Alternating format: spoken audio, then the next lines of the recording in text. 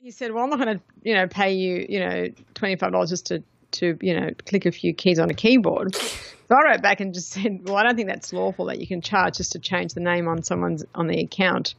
And they said, oh, but we're a reseller. I'm thinking, well, that's not really relevant. So I said, well, we're going to make a complaint to the telecommunications ombudsman. I mean, I really wasn't, but I just said that because I was so annoyed like he was. It wasn't about the $25. It was just about the fact that they wanted to charge just to change a name. So the minute I said that, oh, no, we don't want any complaints, we'll waive the fee. There'd be no fee. Oh, I like it.